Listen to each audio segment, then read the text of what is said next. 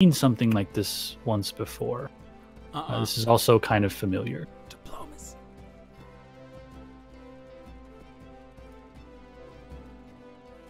You can even see Casimir kind of back up a bit and looks at it. Says, you whisper under his breath to all of you, and you being fey creatures know that is in fact this weird. Iron is a bad thing for fey creatures. You don't touch it. You don't get near it. It's bad. Oh, word. Casimir is even like very aware of this, and that is a dark iron sphere. Touching it could be dark iron what? Horrible. A dark iron sphere. It's whatever that is. It's just huge metal ball that is like erupted out, and he backs. All of you are kind of like that's like a fucking a nuke just came out of the ground, kind of like, oh shit, no thank you. And he's kind of holding you all back, and you can see this being slowly come forward as he places his hand on top. Says, I am the Crimson Herald, and your world shall be my catalyst. And you can see him with this long... Yeah, go for it. Make a shot. Before I do, I'm just going to whisper to my bow real quick. Yeah. I gotta find the equipment. I'm gonna whisper. I'm gonna look at him and just kind of slowly, just kind of been doing this. Yeah. And just slow for nearing, which is still pretty damn quick. Yeah. Swift death to you who have wronged me, and just fire 2 shots as quickly as possible, marking him as my sworn or swarm enemy until it dies. And yeah. Speaking of swarm, would you like to agitate your swarm? Yes, I would. And at the same time, we're just popping everything.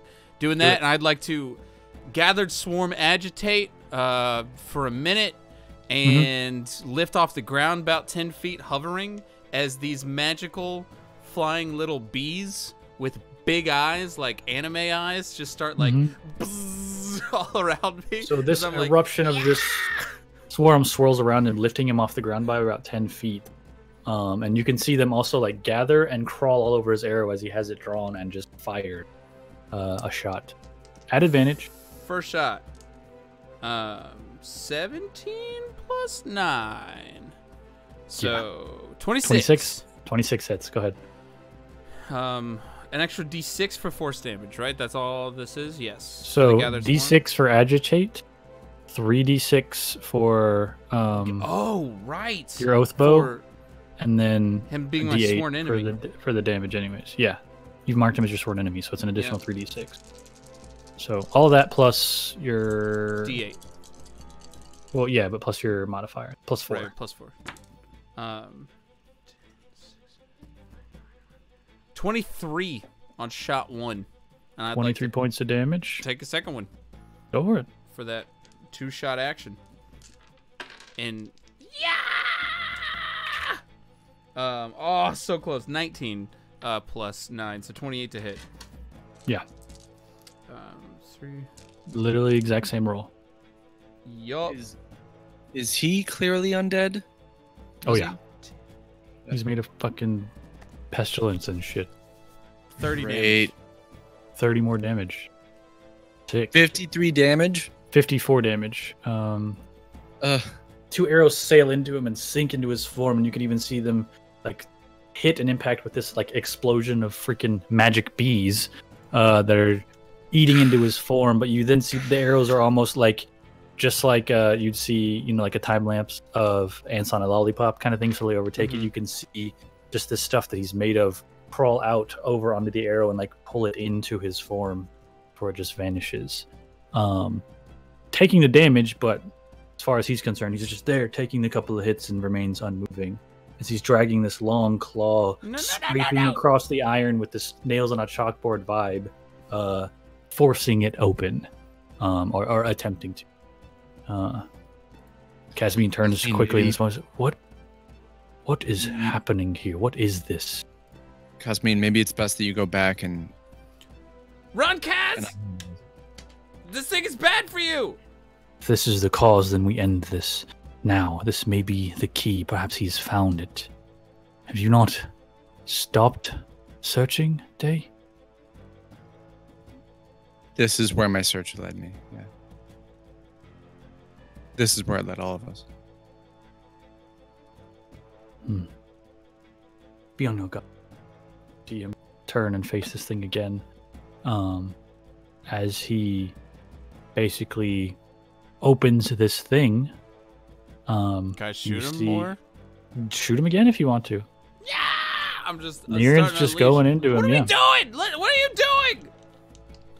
Fuck it, I'm gonna bonus action Hunter's Mark with him. I'll use my action to recover a spell with my staff. Okay.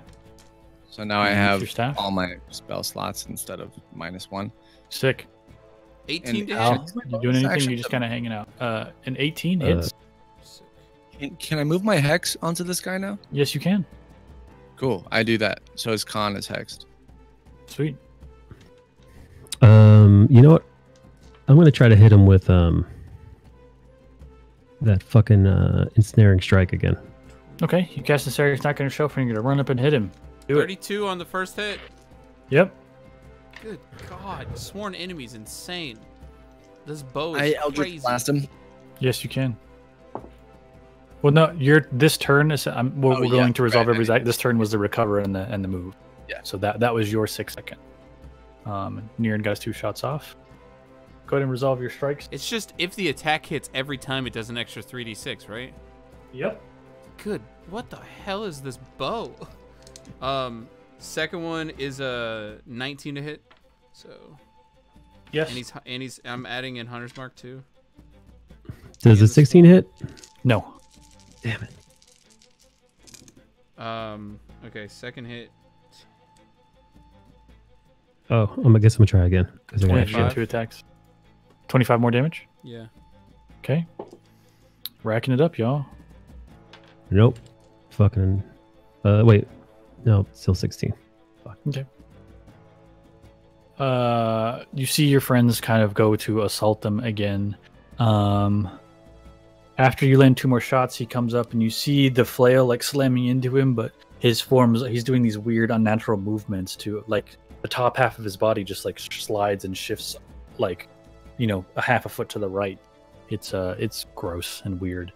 Hal unable to land any strikes. You sink 2 more arrows into him near, and you can see his hand kind of quickly gesture and flip through some pages in the book that he's holding beneath, and then you see him erupt and release these glyphs towards you. I need you. Let me look this up. Didn't think I'd be needing this.